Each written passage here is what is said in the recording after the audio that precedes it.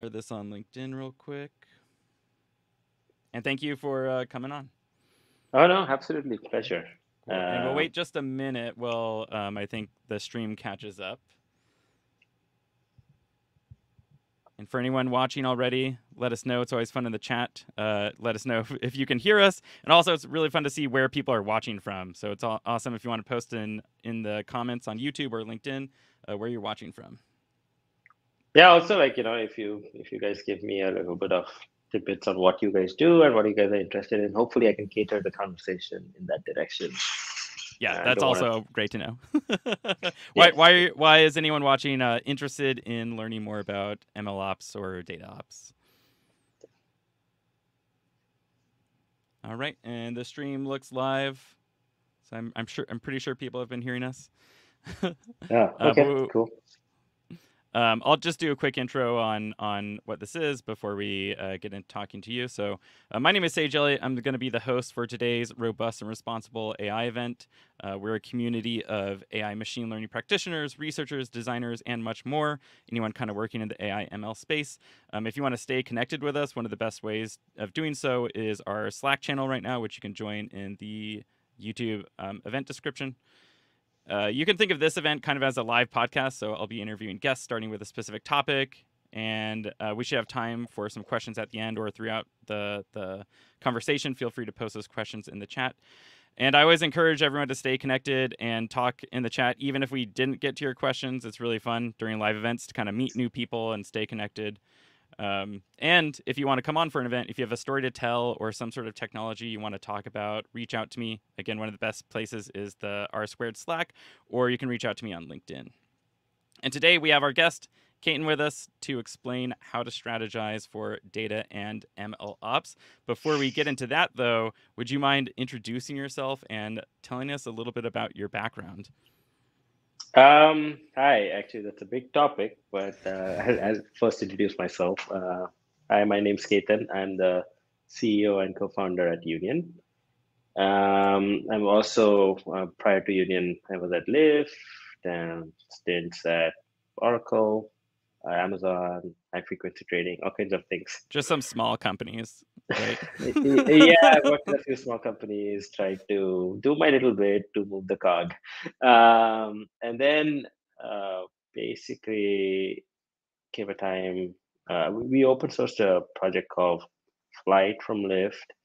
This was started at the team that I used to lead for building models, for machine learning models at Lyft, and then eventually I started leading the machine learning platform that led to parts of Flyte being open source. And earlier in 2021, I started Union based on the ideas of Flyte and what I've learned in the last few years to essentially cater to a lot more number of companies and get them to the or share the learnings that I've had in my journey with them. At those companies you mentioned working at, were you always kind of in a data and machine learning role? Crazy. I was never in a data and a machine learning role. I did do a bunch of work in machine learning in 2005, 6, doesn't count really. Like I had a neural network model, did not work. We did some statistical models for behavioral detection. It was an anti-money laundering system that I worked on.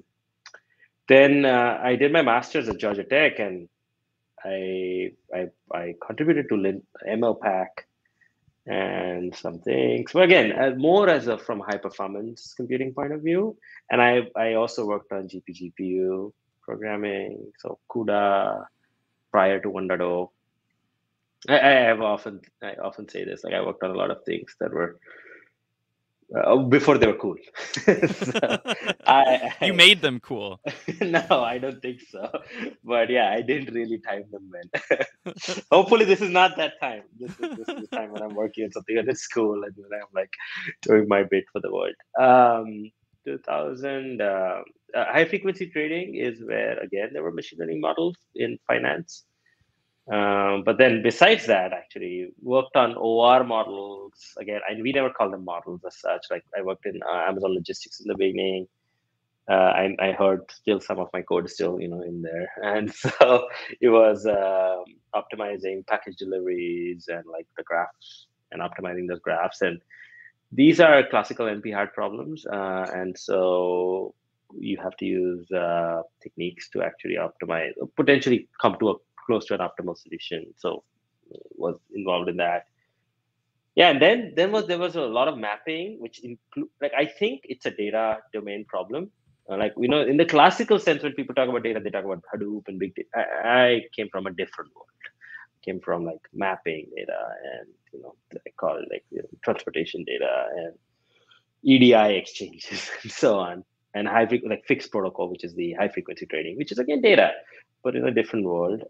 And then at Oracle, a little bit prior to that, I led block storage, so core storage like teams, and I built core computing and networking kind of fundamentals. Yeah, so all over the place.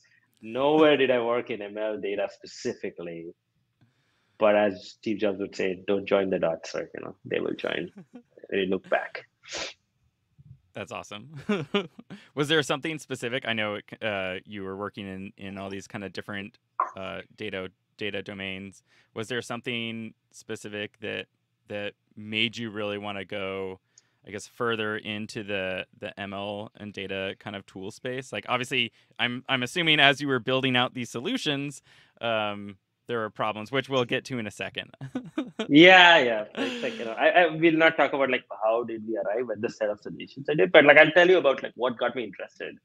At Lyft, again, I joined Lyft because I was missing mapping. It was one of the best projects in my life that I've worked on is mapping. It's just so amazing. And I started from a point of knowing nothing about how the world is stitched, and to doing like a talk about building maps in your phone. And I missed that. I really missed it, and so I joined Lyft. And I saw that and my first project actually at Lyft was, I don't know, in 2016 if you've ever used Lyft. It was the cars would kind of fly across the building and spin like helicopters, and I remember that. And then my project kind of fixed it. So that was one of my first contributions, and it actually used a machine learning model and in real time. And so this is 2016, and very few people. It's a very very elegant solution to the problem. And what that ended up is I started leading a team that was building machine learning models. I don't know how, and we were responsible to deliver models in real time. I wouldn't say real time, every few minutes, right? 10 minutes, 15 minutes into production. And that actually, I saw the power that if you could take data, like data on its own, not that useful. What do you do? Like you just store it in S3 and pay the money to like AWS. That's not really what it's. Where it really comes to, becomes a power is when you use it to actually derive insights, or actually even better, derive business value and drive products. And I saw machine learning was actually the way to bring that value to the end user. And I think this momentum is going to catch on and go further. And that's what got me interested. And I was like, I worked with autonomous cars and so on. It was just amazing for me to learn just what was happening in that world. That's awesome. Very cool background to come from, and totally agree about, right? Data itself isn't valuable. You have to do something with it, even if that's you looking at it to analyze it, or now if in this world, like the age today is really exciting because of all the different applications that we can do with machine learning and all the data that we have. It's really fun to see machine learning go to all these fields I never even expected, or that a lot of people don't think about all the time. Yeah, I call them ML products. Actually, this is a category, right? It's not just means and model. It is an entire means to get value to the customer. That's an ML product, right? It uses data and machine learning techniques to actually kind of drive customer delight. And that's what's happening more and more. It has happened for a while, but in very, very few scenarios. Like you can think about like cases like, recommendations engine and so on, but now it's like pervasive. And I think it's going to become even bigger in the next few years. So I do that's too. why It's an exciting field to be in. Yes, absolutely. I'm honored to be part of it. So. Me too. Before we get into the kind of strategic part for ML and data ops, could we maybe define a little bit about what ML ops is, or what data ops is, or how you think about it a little bit? Yeah, it's like ML ops. I don't use that word that often, but in my opinion, and this is completely my opinion, is the word operationalize means to get something into a way that is useful, right? Like make this operational, or get it working, really, right? And machine learning on its own is great in theory. It's amazing in theory, in fact. But when you when you want to delight your users, you have to operationalize it. And so the ML ops is the art or the engineering of the art of machine learning, right? And similarly, data ops is, in my opinion, again, is the engineering of the art of data science, or just simply understanding data, or capturing data. So, and both of them together are, I think, required to deliver fantastic user experiences for machine learning products. Yeah, I think it's Hopefully, very good. kind of going back to like what you were saying. The data itself isn't useful, and likewise, a machine learning model itself trained isn't useful if it's not out doing something. I feel kind of like the data ops and ML ops is the piece between that, right? You have your data and Okay. you want to get it out doing something useful. Maybe that's with a machine learning model, maybe it's in some other application. And then you have, likewise, you have a machine learning model, but it's not useful until you have it deployed somewhere and you're doing something with it. And Yeah. then typically part of ML ops, you also want to kind of monitor over time to make sure it's still reliable as well. Correct. Yeah. Like, I think the entire journey or the engineering aspects of making a machine learning model operationalizing a machine learning model, rather. Yeah. And that like that, don't get me wrong, it's not about, like, some people are actually thinking and said, oh, I have a model, I have a model, let me do the other thing. I'm like, no, you don't have a model. You have a model probably on your Jupyter notebook. That doesn't mean you have a model.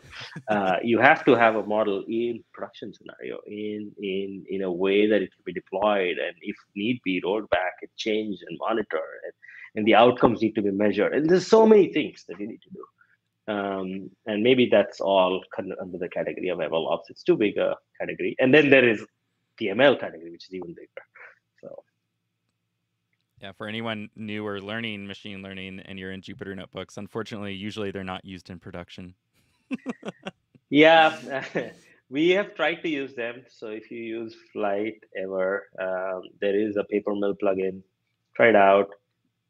Yeah, it works in a limited setting. It's hard to productionize, and the reason why is the nonlinear way of like thinking about the problem, right? And then sometimes it's like it's a great tool to explore. It's a great tool to document. I would love to find out a way to get it together, but at the moment we have not yet cracked that code. That's cool that you're working on it. I've seen some other people kind of working on the same problem, and one day maybe you can just have a Jupyter notebook, and then you can easily take like artifacts from it and deploy those artifacts, which is cool. I think a workflow like that could be very interesting.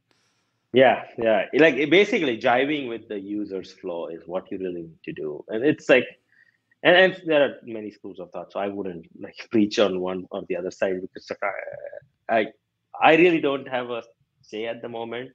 What I've seen is many wrong things being done purely with Jupyter, but then also I've seen many wrong things being done when you're not using Jupyter. It's not about like that. It's about the hygiene and the things that you follow and the standards and the style, right? Right. Which is personal. That pivots perfectly into our next question, which is what are some common mistakes people make when building their data or ML pipelines? And you could draw from maybe some experience you've seen in the field, or from maybe, if you're seeing people build something and then pivot to a tool you've created that kind of solves that problem. Oh, this kind of tees into a talk that I'm going to do in a few weeks. Where It's is the talk about going to be at? We can post the at link about it later. at Meta. It's like at scale conference, and it's specifically from the point of view at scale, like things that you kind of just imagine at any kind of decent, reasonable scale. to higher scale, they just break. And yeah, so some of the things that I've learned over a period of time, and this is like, so we built Flyte and Lyft, and we didn't, like, I don't think we got it right for the first time. We didn't get it right for the second time. I don't know if we have fully gotten it right for the third time, but that's what we have at the moment. It seems to be going well for many different use cases. So we've kind of gotten some things right, but I'm sure there are things to improve on, and we will continue to improve on them. But what I learned through that process is that, and I don't know, have you read the book by Geoffrey West, Scale? If you have not, I'd highly recommend people to read the book. It's a fantastic book. It's about finding regularity within anything that scales. So, like, one example, a classic example, or there is like mammals of the smallest being, I guess, like a rat, a shrew, to a largest being, a whale. All of them have the same number of heartbeats in their lifetime. And so he plots it all on curves, and it's essentially finding mathematical similarities across species. And I got inspired by that, and that's how I'm creating the talk. But what I found is that there are laws that govern the scale aspects of machine learning, and few of them are around infrastructure. Like, we always forget that we all, like, when you're in machine learning, you're very model focused. You think about the model. You're like, oh yeah, I built a model. Then now there is a slight bit of movement. No. Models not only. You need data. Like, models and data together. But actually, the third aspect is also very important, which is the infrastructure as well as the config, or infrastructure config. That means, because eventually you want your model to be reproducible. Eventually you want your requirements change. You want it to be scalable from like 0 to 100 machines. Like, you have all of this, and then that has to be captured through infrastructure, like changes and so on. Another aspect is, like, I think whenever we start small, we kind of, things work, right? If you're a one data scientist somewhere, I don't think you need most of MLOps, like that world itself. That's because you're probably solving the problem for yourself. You can see the outcomes on your own, and hopefully you have that, the reasonable set of assumptions that you want to look for, and you are looking for them. But the moment you are trying to do anything that's really affecting end users, you need ways of scaling this out, right? And what we often forget is that people, the number of people, the type of people, and interactions between people, and tech stack is a big variable the moment you start scaling anything out. Like, how people collaborate. It's often that happens in large, not even large, like any kind of team, is data scientists build a model, throw the model over the wall, and then engineers kind of deploy it. It doesn't work. It causes friction. It doesn't really work. And so your system should take care of handling this complexity of, like, people interactions, and also handling the complexity of tech stacks. Like, some people like Python, some people like Jupyter notebooks. Some people don't like Jupyter. Like, this tech stack change has to be kind of addressed. And the last part to all of this is resilience, right? Like, at any kind of production, you don't want things to go wrong just randomly in production without an explanation. Or even if you have an explanation, you should be able to get to that explanation. So you need to be able to reproduce, get the lineage, get to understand, and have monitoring in place to, like, go back to that, right? So these three things actually govern how you should approach building the system today. And we're seeing a big research, or not resurgence, but like a big shift in building ML platforms now in many companies that are successfully delivering machine learning products.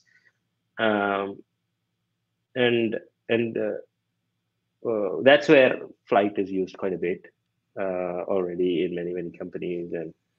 And the reason why we built Flyte is, like, in the three categories of, there are known knowns. We absolutely know certain problems on day one. We have known unknowns. We do know certain problems kind of may exist, but we don't really. We try to push it under the rug. We try to solve for them. Oh, that's why we took 3 iterations, really. And the unknown unknowns, and I don't think you should solve for them. That's like the over engineering aspects. But as we were going, we saw some unknown unknowns, and we started tackling them as we went through. And that's why it's been scaling pretty well for many companies.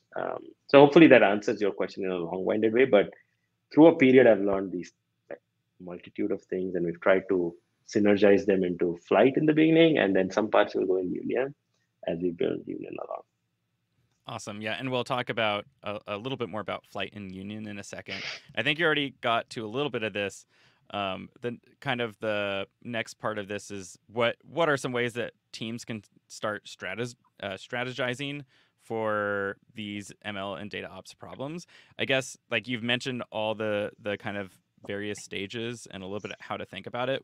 When do you think is a good time, I guess, in the development phase to start thinking about infrastructure? And I'm sure ideally that's right away.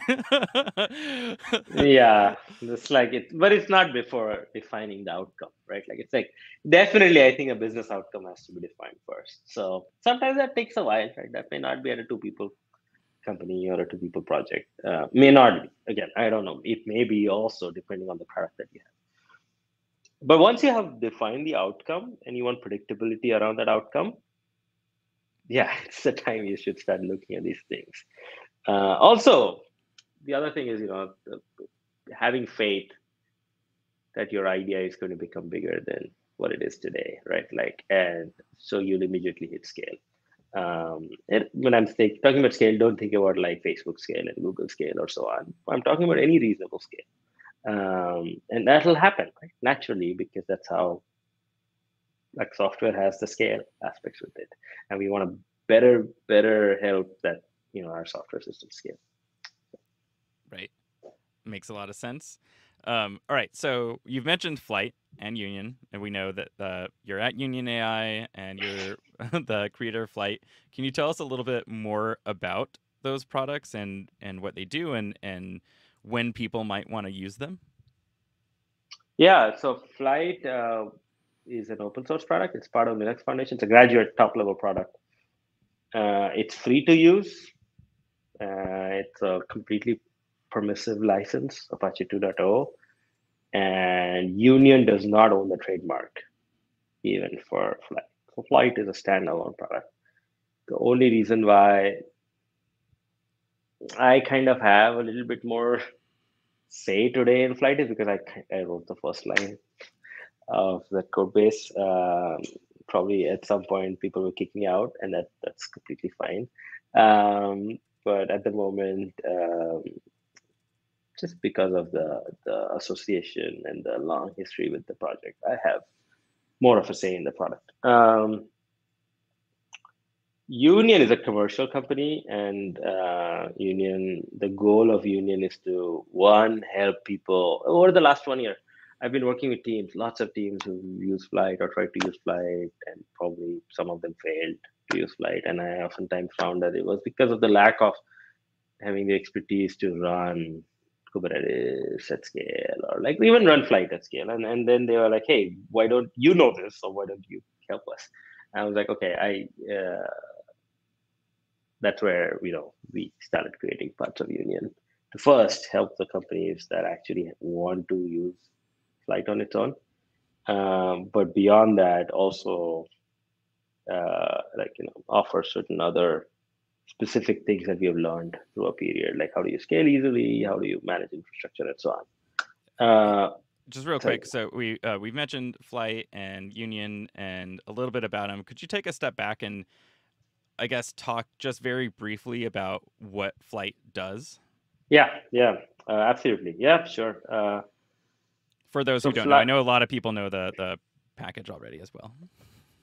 I don't think enough people know it, to be honest. So thank you for having me here and giving me a chance to talk about it. So it is a platform built for companies that want to run orchestration for their machine learning and also for their data jobs. It is designed to be serverless from ground up for the users. The way it achieves the serverless capabilities is through Kubernetes, and it is built on top of Kubernetes. So you need to have a Kubernetes cluster. It can scale beyond one Kubernetes cluster for large workload types. The basic unit of work within Flyte is essentially a task, and a task can be anything, can be arbitrarily complex. It's versioned. It is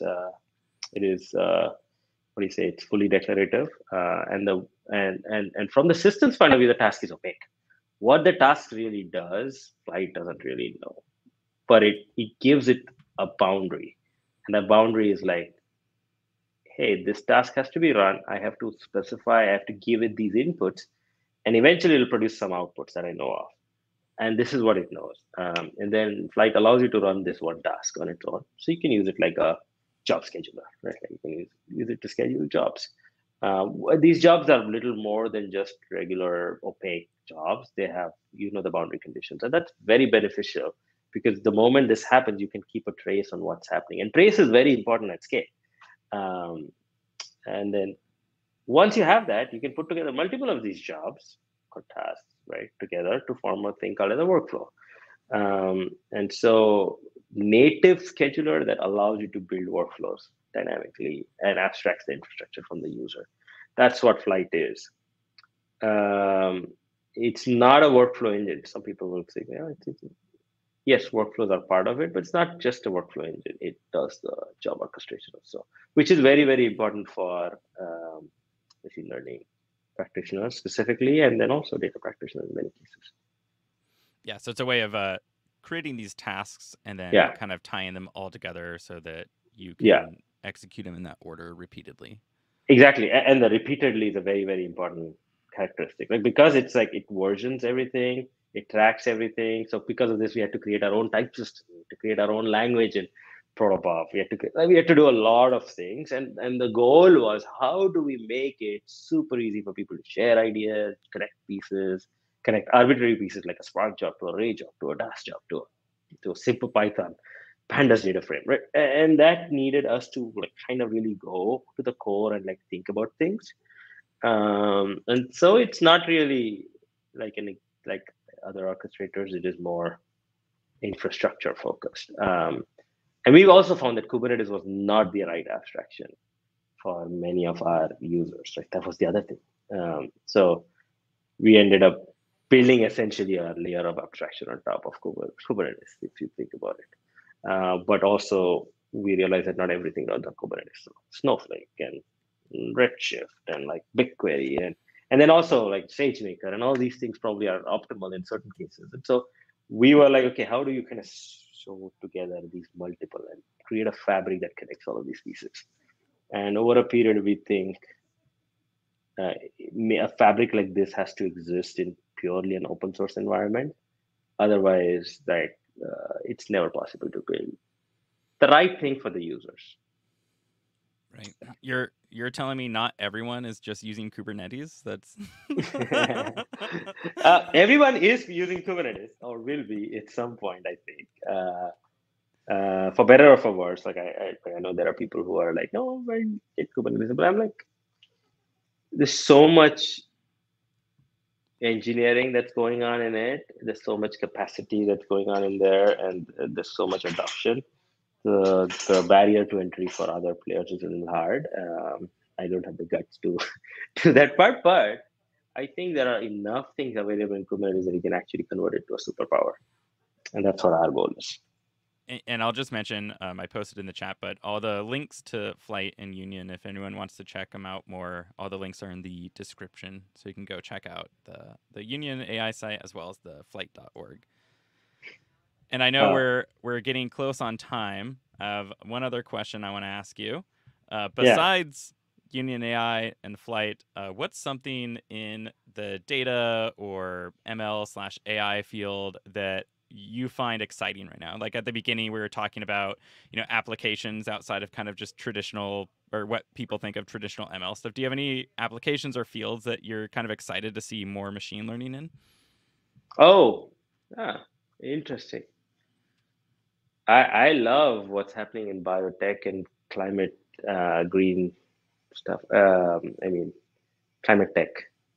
Uh, it's it's the type of stuff that we want to support. Like I think it's a for us all to have equity in health and have a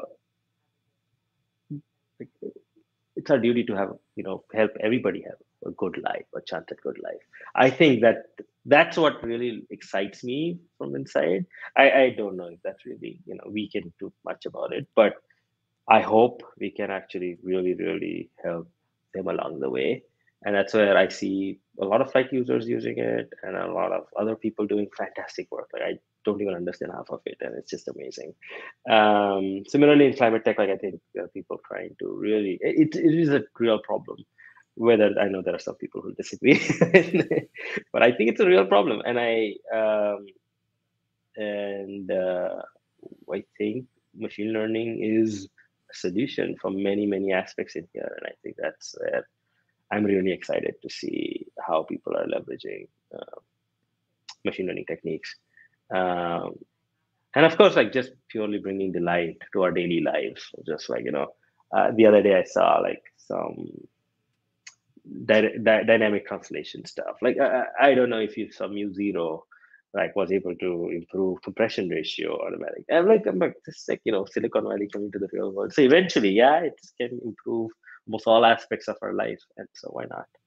It's amazing.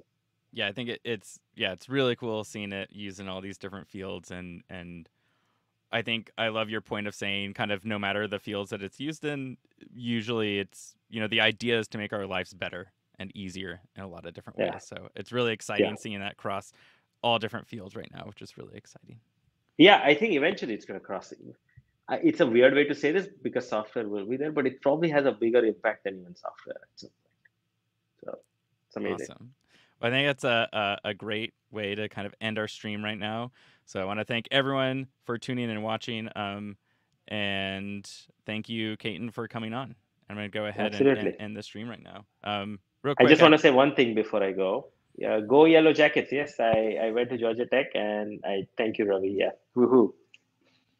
yeah, I will leave 1 minute if you don't have to go right this second. If there's any questions from anybody still watching for Ketan before we go. If not, I know that you can connect with them on all the flyte.org community stuff. And you can Or also send me any questions in our Slack as well. yeah. And also, thank you, Sage, for having me. I think Y Labs and the team is just doing amazing stuff. So shout out to you guys.